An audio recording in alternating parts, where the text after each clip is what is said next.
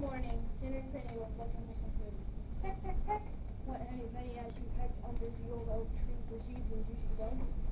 Suddenly an acorn fell from the tree and hit Henny Penny on her head. Surprised, she ran around and yelled, the sky is falling, the sky is falling, I must go tell the king. Along the way, Henny Penny met Cocky Lock. Where are you going in such a hurry? The sky is falling, the sky is falling, I must go tell the king. May I go with you?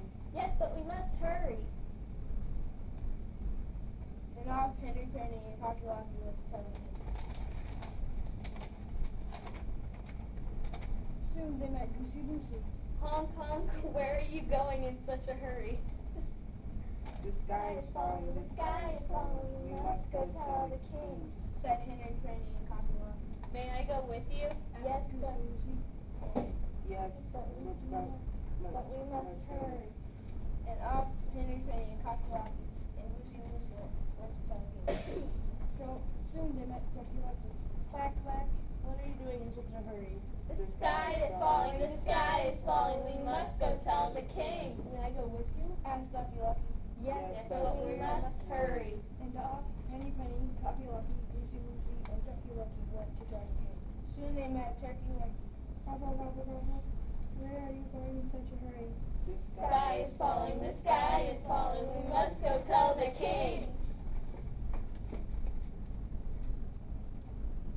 May I go with you? Asked Yeah. Turkey Lucky.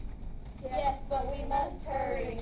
And off Henny Penny, Cocky Lucky, Goosey Lucy, Ducky Lucky, and Turkey Lucky went to tell the king. It was not long before they met Foxy Loxy, a very sly fox. Where are you going in such a hurry? Asked Foxy Loxy. The sky is falling, the sky is falling, we must go tell the king. I know the way to the king's castle. Come with me. Said Foxy Loxy. Thank you, thank you. Said Henny Penny, Cocky Locky, Goosey Lucy, Ducky Lucky, and Turkey Lucky. They followed Foxy Loxy into his cave. They went right in, and Foxy Loxy locked the door. No one ever saw Henny Penny, Cocky Locky, Goosey Lucy, Ducky Lucky, and Turkey Lucky again. And the king was never told the sky was falling down. Foxy Loxy looked a little fatter at the end of the day, and he settled down for a long nap.